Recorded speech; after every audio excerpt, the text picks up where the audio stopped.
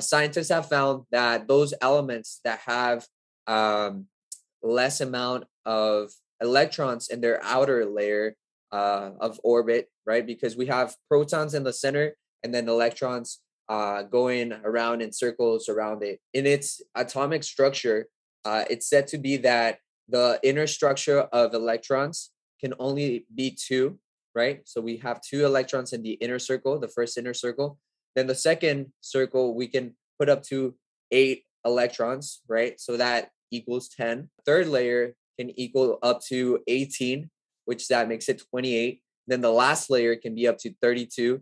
And it could be more because there's more elements that have more than 60 electrons. Atoms want to balance themselves out. So they need to have the same amount of protons and same amount of electrons in its atom. Since it has one electron in its outermost layer of orbit, it's easier to get knocked off into being a free electron. So what happens, it's if you have another copper atom that's 28 electrons, it's going to want to pull the extra electron from the other element. And so since, there's a bunch of atoms composed of 29 electrons, it's going to want to pull it from them. And so that's how electricity works. It pulls electrons through its atoms, right? And it does it almost instantaneously, right? So that's why this is more of a theoretical aspect, but it happens in a flick of a second, right? That's the flow of electricity. It's knocking off electrons from one atom to another and moving them through a cable. If you have more amperage, right? Let's say you had a smaller battery, it would create heat, right? The more that you have amperage, then you create more heat because you're having to, for example, if I were to carry 600 pounds, then I would be struggling, right? So it's creating tension and friction because it's having to work harder to pass that electricity if it has a lower voltage battery. If you're creating heat, then that could potentially wear out or burn out. I remember doing that in high school physics class too, in the labs, doing simple circuits. But it's crazy to me how, you start with something simple like that when they first discovered electricity. And now here we are decades later, and we have extremely advanced, complicated circuits. But really, when it comes down to it, it's just a simple circuit. All of these complicated cars and computers and machines and the Zoom call we're doing right now, it all comes down to circuits. It's just a simple series of combinations of wires and metal that's plugged into a wall, which is the same thing, combination of metal and wires and electricity that forms these complicated things that we're doing right now. Yeah. If you put it in that format, you start thinking, it's almost like what we were talking about in the previous podcast from last week, where, you start questioning reality. It's like, whoa, if everything is just metals, bulbs, and wires, that's all it really, then what is reality? That's all the computer is right now. Our perception of reality, of talking to each other in a conversation, is just a culmination of pieces of metal and electricity and electrons. I mean, if you put rags with oil and you just put them on a pile, they can burn. They without moving, they'll start catching on fire. What? Or smoking. And that's because they in a molecular level, everything's still vibrating. So the oil is still moving, and creating a little bit of friction at a very molecular level. I didn't know that. So that little friction is almost like the little eraser, right? That is just creating more friction.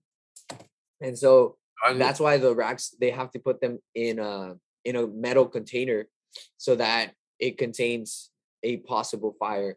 I wonder if that's what makes oil more flammable, is that friction and vibration that you're talking about. It's really weird. It's like when you start diving into what makes things the way they are, it gets kind of strange. It's almost like you're uncovering a veil that has covered the way things are.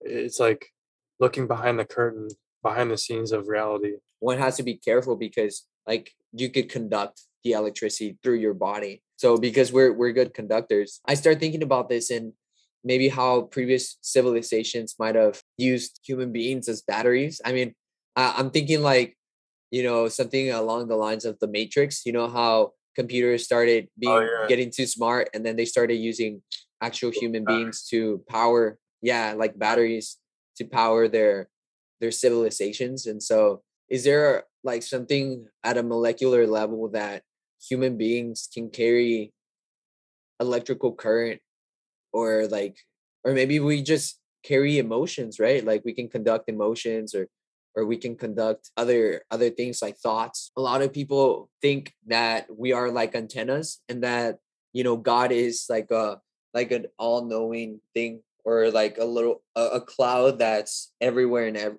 like anywhere and everywhere.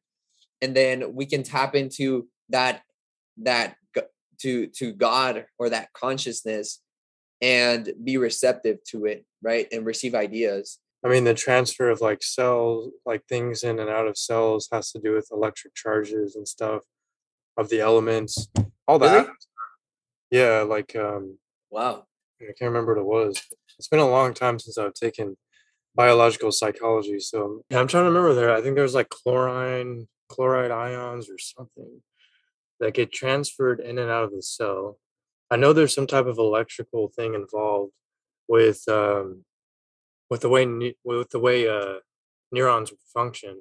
That synaptic gap. There's electric charges that go between the synaptic gap between neurons, between dendrites and axons, and so like there is some type of electrical reaction that has to peak up and then peak down. I think it's called I think it's called the electric potential or something like that. But once the neuron reaches that electric charge, and then it dips down right away. So it's limited. It's limited. Once it reaches that peak, it has to have a refractory period before it can have another chemical electrical reaction. So Yeah. that's in our brains all the time.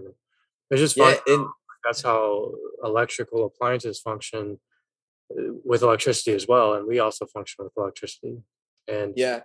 every And atom it's interesting electricity. because like what you're saying is like we maybe, but like because people like might be hearing this and think like, well, that's a chemical like reaction. And yes, like chemical reactions can also cause electricity to happen. Like electricity is not just, with like batteries. Like batteries are also chemicals like within them, and so